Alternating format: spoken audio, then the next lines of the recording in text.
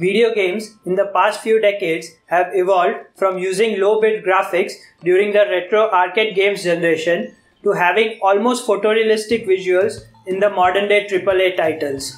However, despite these changes in the visual styling of the game, the underlying content that generates these images, it remains the same, which in this case, it is the contents of the game of football, like the position of players, the ball and the football pitch, etc.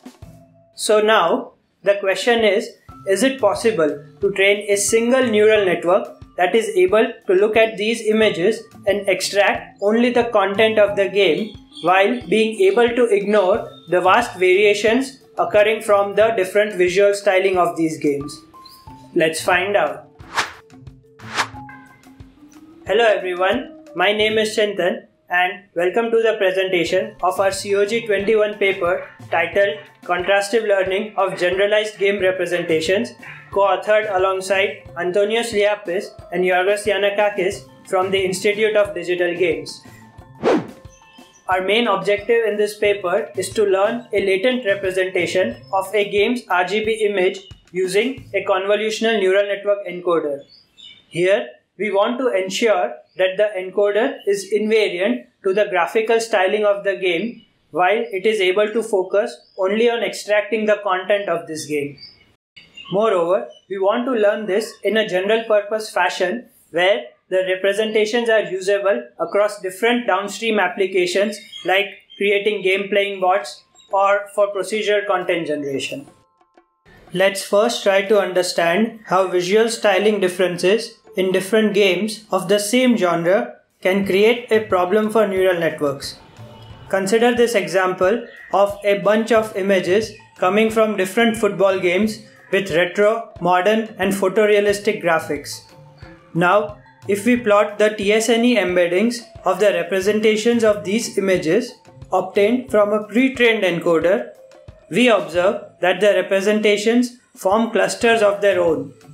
Now, this is a problem because even though each game contains the exact same content, that is soccer, they are embedded separately due to the differences in their graphics.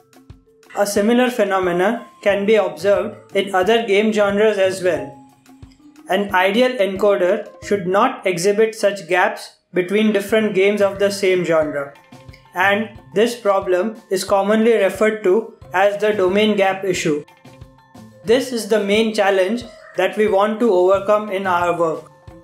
So, for this purpose, we first prepared a new dataset called Sports10. This dataset contains screenshot images from 175 different video games spread across 10 game genres shown here. And each genre contains exactly 10,000 images. Here, we focus on collecting images from a graphically diverse set of games ranging from retro to modern and photorealistic video games.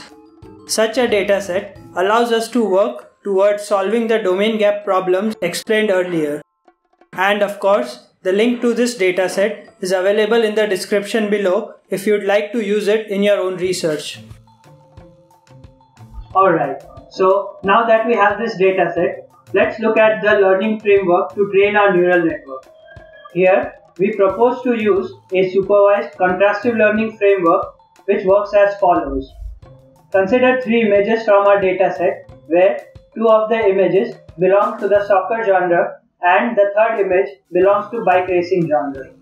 Here, note that the two soccer images come from two different games with different visual stylings. Now, we pass these images through a neural network encoder that we wish to train and obtain the latent representations. In this framework, the two soccer games are defined as a positive pair as they belong to the same game genre, while the soccer and bike racing games are defined as a negative pair as they belong to different genres. With this in mind, we try to apply a contrastive loss function such that in a vector space, the positive representations are made more similar by pulling them closer together. And conversely, at the same time, the negative pairs are pushed further apart by making them more dissimilar.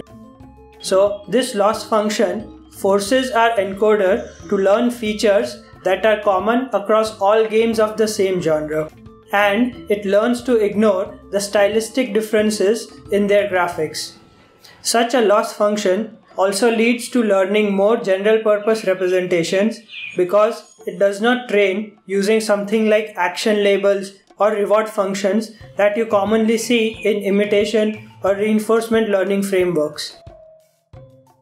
So we implemented the supervised contrastive learning framework on our Sports10 dataset, and here are the results. First, let's establish a baseline so we can compare different learning frameworks. We use a pre-trained ResNet 50 model and observe the TSNE embeddings of all games in our validation dataset.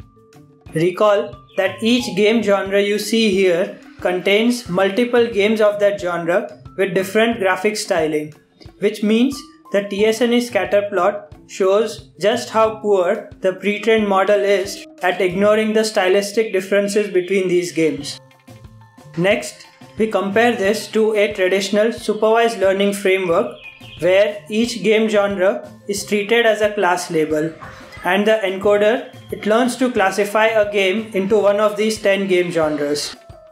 You can notice here that this framework massively improves upon our baseline, and different game genres are much better separated from each other, while different games of the same genre are more compact. However, as you can see here, there are still some domain gap issues as different games create a subcluster within the cluster of their own genre.